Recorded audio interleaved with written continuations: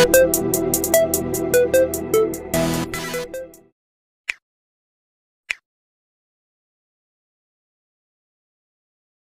13-year-old has officially been charged with the murder of Shakur Hassan, who was gunned down on a West London street in October.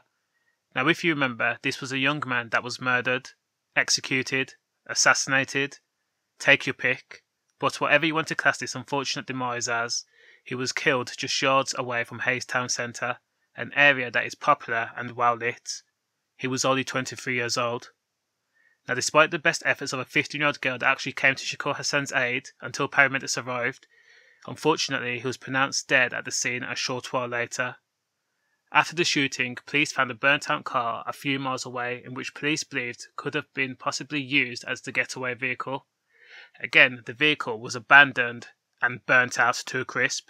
Now, the only reason you'd burn out a vehicle is to get rid of DNA evidence. So this also leads to the likely scenario that this was a targeted attack. Now, the 13-year-old vermin who can't be named for legal reasons, but in order to shoot a grown man, you can almost predict that this kid is a scapegoat for someone else, because my first question would be, who the hell enabled a 13-year-old to get his hands on a gun? And my second question would be, what kind of things do a 13-year-old and a 23-year-old possibly have in common? There's none. One person of school age, and Shakur was of a working age, experiencing different things in life. So, the unnamed 13-year-old has been charged with killing Shakur Hassan. Along with this serious charge, he is also accused of perverting the course of justice. Now, this is a complex situation, but there's multiple charges of murder pertaining to multiple suspects.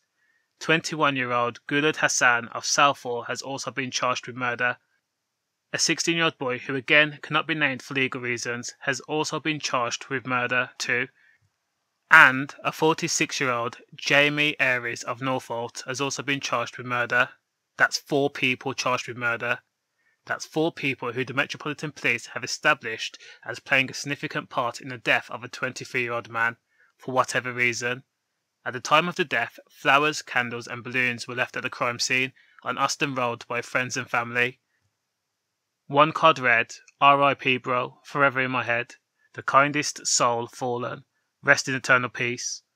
Another card read, "Sleep tight." And the third card read, "Love you always."